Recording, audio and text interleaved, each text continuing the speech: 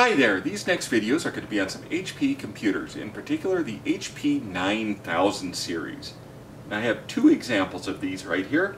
This first one up here is HP9920, also known as the 9000/220.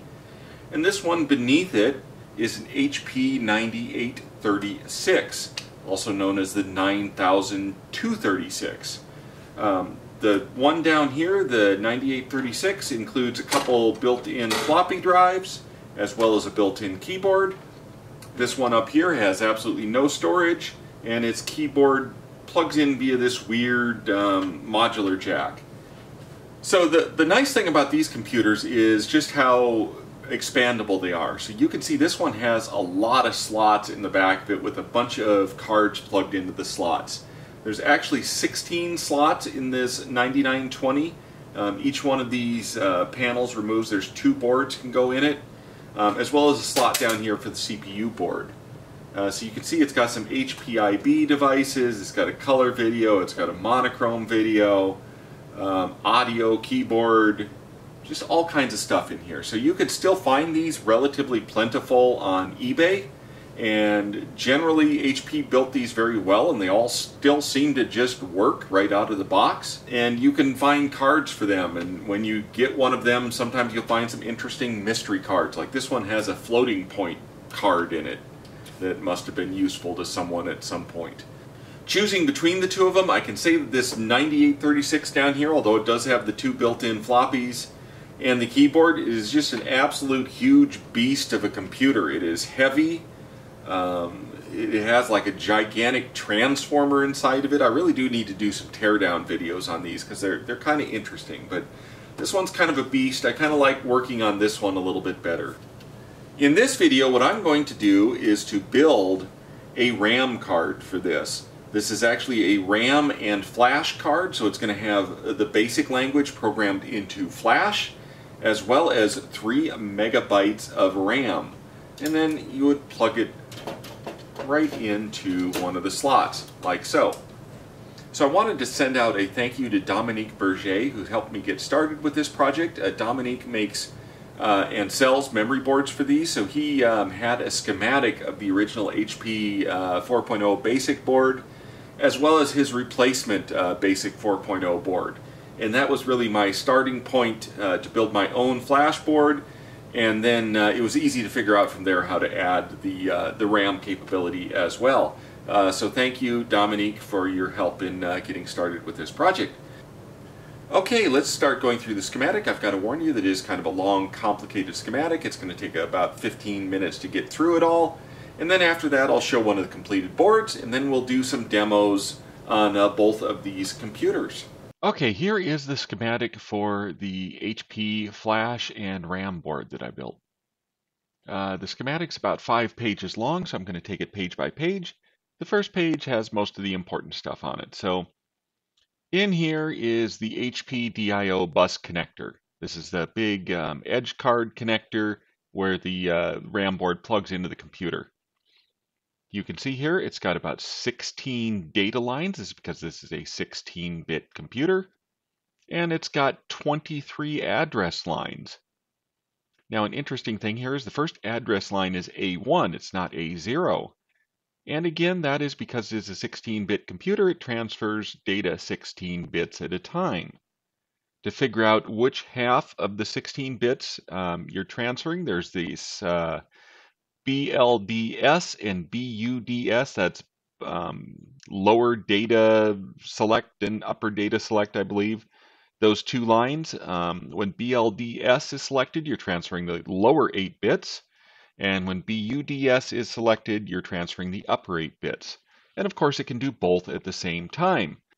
So over here on the data side, we take all of these data lines and we put them through a couple of 75 ALS 245 buffers. So these 2 buffers have their own individual select lines to turn them on and off. So there's a UBuff line that I put into this one and an LBuff line into this one.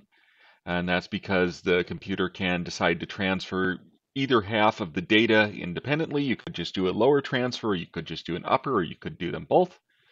And then there is a direction bit, which I got this from a read signal. Other things on here, you'll see there's a couple of fuses. These are actually two different footprints superimposed on one another. We do want a fuse on the power coming from the computer.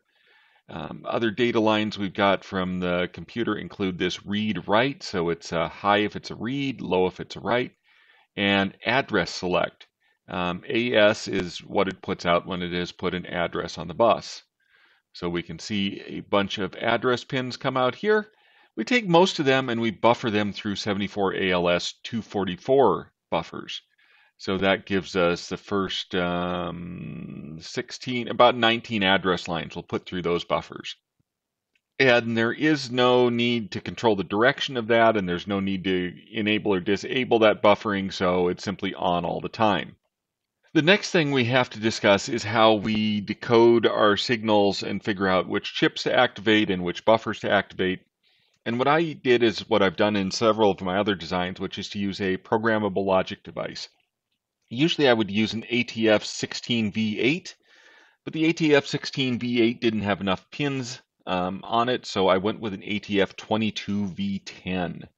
And that is this programmable logic device here. It's got, about 12 inputs and about another 10 outputs. That's how you get the 22.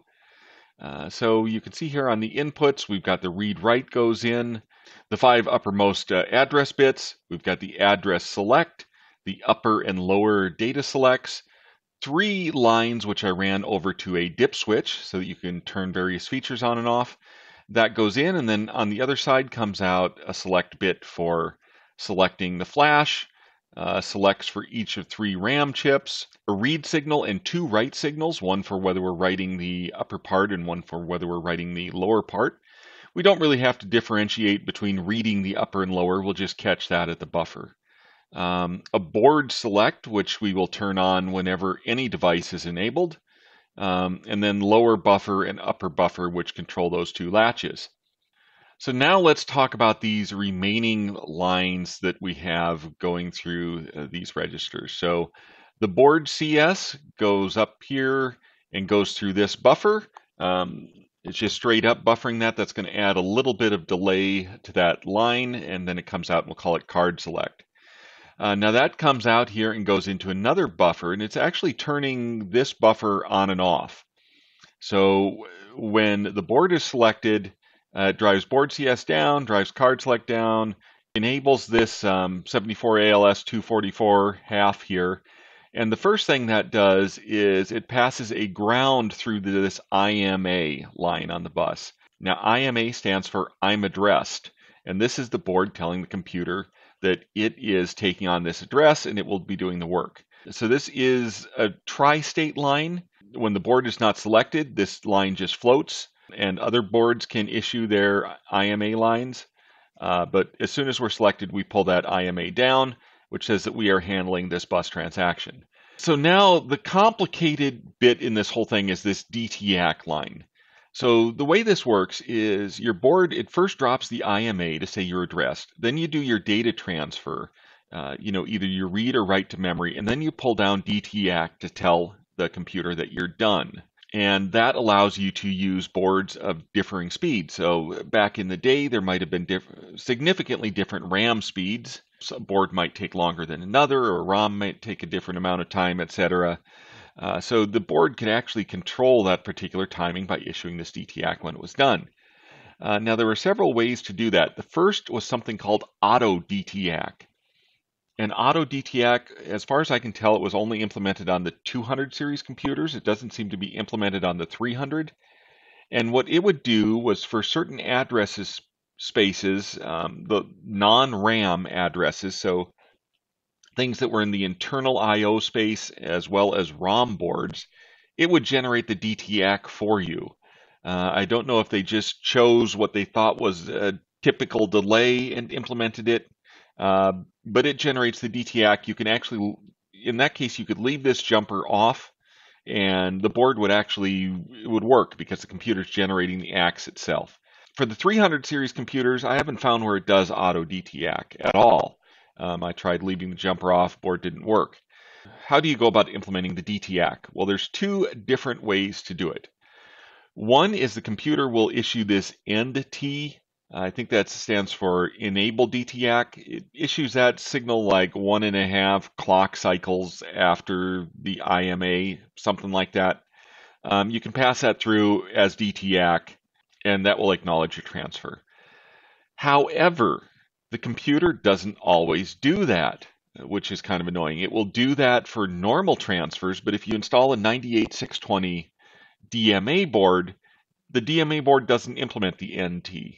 In that case, what you have to do is you have to implement a delay yourself. So you need to delay, I don't know, like around 60, 70 nanoseconds or so, and then pull this DTAC low from your IMA to your DTAC. So what I did is I put a jumper on here, so just sort of maximum flexibility. You could jumper it in one spot and use the ENDT line. You could jumper it in another spot and use a fixed delay. Or you could jumper it up here where I'm going to implement some more complicated logic inside of another PLD. So let's go over to that schematic. So I'm not going to go into a great amount of detail on this. This is where we handle the DTAC logic. And I could have done this probably with a couple of 74 series gates, but I threw in a PLD, a slightly smaller one, a 16V8, just because it's expensive getting boards made. And if I need to do any revisions, you can do them in the PLD rather than, having to make a new board. So a bunch of input comes to this board. The card select from the first page is some address bits, a delay line, the ENDT from the bus, a couple dip switches for options, and out comes a DTAC, which we can use to drive the bus. And now the 16V8 can be operated in a tri-state mode with its output, so it can either let this float or drive it high or drive it low. So that's perfect and will fit the bus specifications. So what it really implements is a fancy sort of an OR gate where it can say, drive the DTAC if we get an ENDT or if the delay occurs. So, drive it on the ENDT signal or drive it, 60 nanoseconds after the board was selected. And then I wanted to offer some flexibility so that you could add additional delay. So I went up here and I used a 74LS14 Schmidt trigger hex inverter. Now this has a fairly deterministic 15 nanoseconds or so per gate. So you grab 2 gates worth of it and you'll get an additional 30 nanoseconds of delay. Grab 4 gates worth of it, you'll get 60. Grab all 6 gates and you ought to get 90 nanoseconds. They do also make dedicated delay line chips. So down here is a footprint for a Dallas DS1000 chip, which would have been perfect, but these are no longer made. I put in the footprint anyway.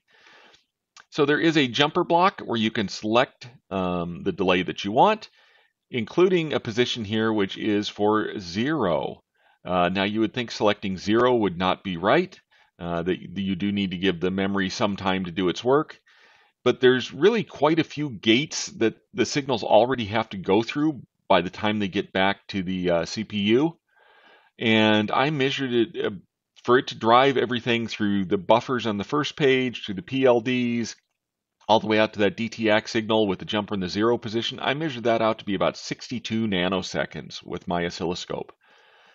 So you could just put your jumper in here and don't even have to populate the 74LS14, and of course don't have to populate the DS1000M. Now, if for any reason that turned out to be not enough delay, then I would suggest add in the 74LS14 and stick the jumper down here in the Del 1 position.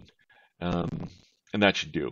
In no case would you populate this DS1000 down here. Anyhow, I will put up a lot more details about this on the blog post when I do the write-up. It'll probably make a lot more sense in written form than me trying to explain how all of this DTACing logic works here. So let's go through the remaining pages. They're all a bit simpler. Down here, we have the first 2 sockets on the board. These are where you would put in the flash chips for your basic ROM. So because this is a 16-bit computer, you have both high and low bytes. So one ROM has the lows, the other one has the highs, and there's a separate write strobe for low and high. Why would you want to write it? Well, I think you should be able to do in-circuit upgrade. You should be able to reflash it from a basic program, perhaps. I have never tried that, but it is hooked up, so you could write the flash if you wanted to. You'll notice some jumpers out here. You wonder what those are about. And that is the pinout for an AS604008 static RAM is almost the same as the pinout for a 39SF040 flash chip, except these few lines. So I designed the board so that you could put RAM chips here instead and make yourself a straight RAM board instead of a combo RAM and flash board. Anyhow, you put all of the jumpers in the 1-2 position to use flash, or you would put all of the jumpers in the 2-3 position to use RAM. And then we have the next page, which has 6 sockets for RAM chips. These are all AS604008 chips, all wired up in the obvious way. You can see they go low byte, high byte, and there is a separate right strobe for the lows and the highs. And then finally, page 4, this was just for fun. I threw in some status lights. So I drive the status lights with another 74LS244 buffer. I've actually taken the wire out of that so that you can enable or disable the buffer and turn the lights on and off. But each one of the chip selects, so chip select for the flash or for RAMs 1, 2, or 3, goes to a separate light. The read and write strobes go out to lights, and the board chip select goes out to a light. And then, of course, there's a current limiting resistor here for the LEDs, and that gives you a nice little status light effect. You can look at the back of your board and see which RAM it's accessing, or whether it's accessing the flash. It was a great way to diagnose the circuit. Okay, here is the completed board. I have basic 5.1 flashes here and here, the 39SF040, and then I have a total of 6 AS6C4008 static RAMs here, here, here, here, here, and here. Here we have the programmable logic device. It's set up for the flash board. That's why I have a sticker on it. Here we have the other PLD that handles the DTAC timing. We have the 74LS14. I have this jumper set at the 90 nanosecond delay approximate. I could probably move it all the way over there and it'd work fine. I think this was one that I was using while I was doing some testing. And then down here we have the 2 data line buffers for upper and lower, and we have the 3 buffers that are used for the address lines. Up here we have a bunch of LEDs for the blinky lights, a buffer that drives the LEDs, the dip switches. I like to use these right angle ones so you can easily access the switches from the side. The jumpers are set here for flashes, which are the pins 1 and 2 on each of those jumpers. And I think that's about everything. There is a fuse here. There's room for a beefy capacitor. I haven't put that in yet. And then here are the dip switches. So the first dip switch enables the ROM feature. If you were to flip it down, it would disable the ROMs. The next one flips the addressing between the address for BASIC 4.0 and BASIC 5.1. If you've installed the 4.0 BASIC, you would flip that switch down. The next one turns the RAM feature on and off, so flip it down and the RAM would be disabled. This one enables the blinky lights, so right now it is in the down position, so the blinky lights are enabled. This one here controls the function of DTAC in the range that auto DTAC is sometimes present. So on a 200 series computer, probably leave it up. On a 300 series, probably flip it down. And the last one enables the delay feature with the DTAC. So leave it up and it should work with your DMA board. Flip it down and it probably won't work with the DMA board. And here is the second board. This one here is configured as only RAM. There are no flash devices, so this is 4 megabytes of RAM. It's 8 AS6C4008 chips. Everything else is pretty much the same. The PLD does get different programming for that configuration. Here I did have the delay jumper placed in the first position, and you don't even need to populate the 74LS14. I use different size LEDs up there. The first dip switch configures the amount of RAM. If it's in the up position, then it's 4 megabytes. If you flipped it down, it would be a 3 megabyte board. The second one configures the position of the RAM. If it was all the way up, Then the RAM would be at the top of memory, so it'd be a first board configuration. Move it down, and it will put the RAM 3 megabytes down in the addressing, which is where you would put it to follow the flash and ROM board with an additional 4 megabytes of memory. The third switch is to enable the RAM. If you flipped it down, it would disable the RAM entirely. Fourth switch is for blinking lights. Fifth switch is just like the flash board. This is for the auto DTAC. And then the sixth switch is the delay feature. I will put a chart up describing all of the dip switch settings on the blog. Okay, let's try a quick demo. Here is an HP9000U. I've taken all of the RAM boards out of it. The 9920U is the upgraded version of the 9920. It does not have the 68010, but it does have a 68000 with a cache installed on it instead of RAM. So this computer will have no RAM in it at all when we boot it up, and it should complain. Yep, so RAM gone. That is the standard error you get when there are no RAM boards.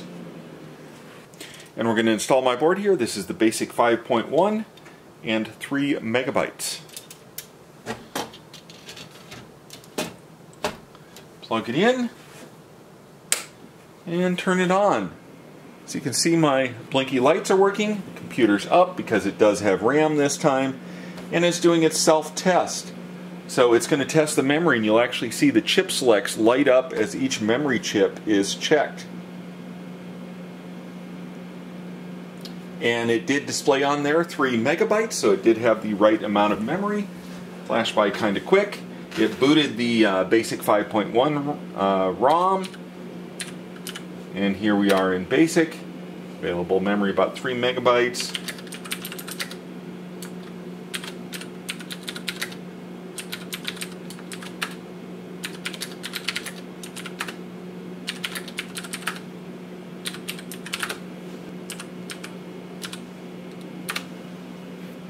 Working as expected. Actually a 4 megabyte RAM board. I will add it in. And turn it on. It has different size LEDs, so they're not as bright. But here we go, booting up. And it's going to go into its memory test.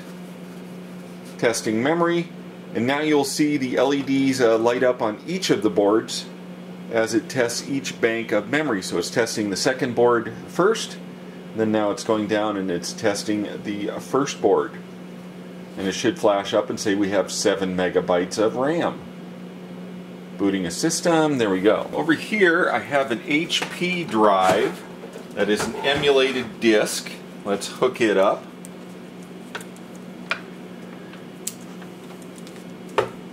I have the high-speed disk interface, and behind the high-speed disk interface is a 9920, whoops, pushing some buttons there. Behind the high-speed disk interface is a 9920 DMA board. So let's see if we can boot from the HP drive and make sure that this whole thing works with the DMA from the high-speed disk interface. Okay, the HP drive is up and running, so I'm going to reboot this. And the image that I'm serving is a basic 6.3 image off of this HP drive. And we'll see if it picks that up.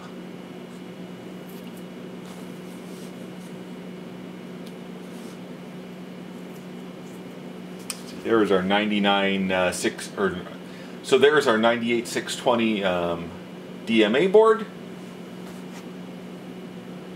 Still doing its memory test.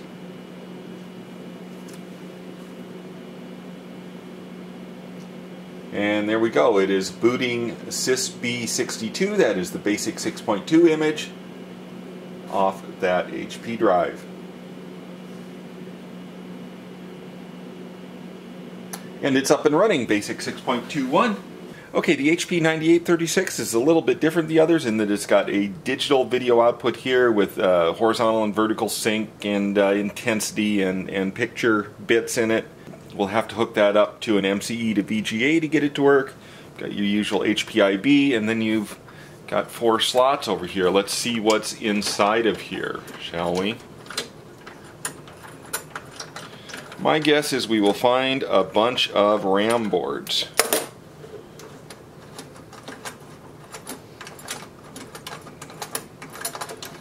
That's what you find in almost every one of these, is a pile of RAM boards. That's it. It doesn't look like there is anything down there.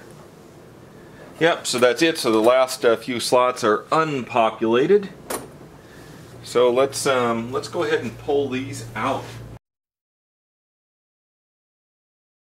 I will take my basic 5.1 and install it. It can go in any slot, it doesn't matter.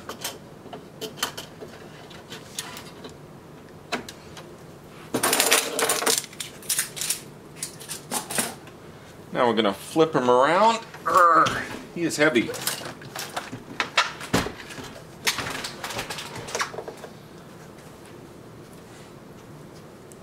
And we'll do a quick demo. Hooked up to it, I have my MCE to VGA that I typically use for these kind of projects. It's hooked up there. I did some custom hacking to kind of mostly sort of get it to work with the HP video. Wired in the back with custom adapter cable, hooked up to my VGA monitor. Okay, I've got the camera pointed at the monitor. Let's turn it on and see what happens.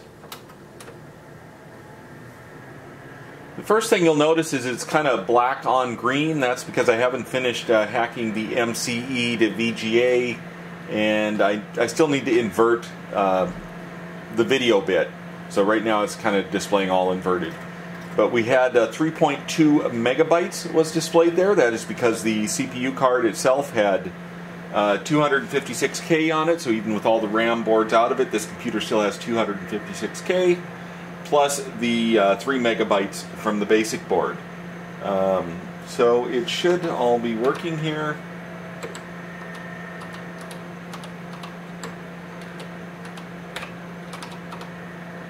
Whoops.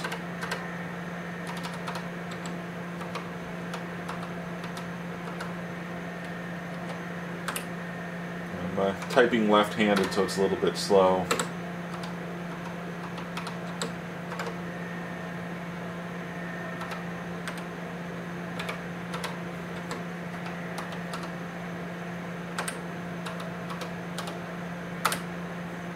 There we go. Okay, just for completeness sake, I also have my HP310 here. 310 is a little bit newer than the 200 series machines we've been looking at so far. It has a Motorola 68010, a little bit newer processor. It does have a megabyte down here on the processor board, but it's supposed to auto-locate that megabyte. And if there's no room for it, I'm assuming it won't use it. It'll use what's in the card. So I do have the basic board with 3 megabytes, and then also the 4 megabyte board. So we should fill all of the memory with the 2 cards. So let's boot it up and see what happens.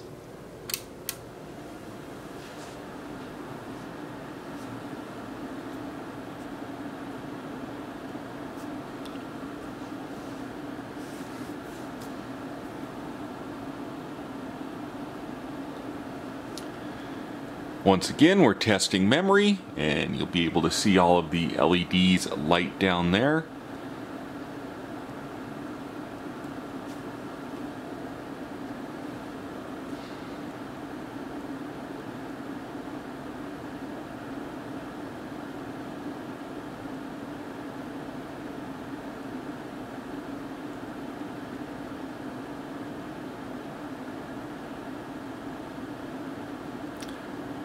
And it has booted BASIC 5.1 from the ROM.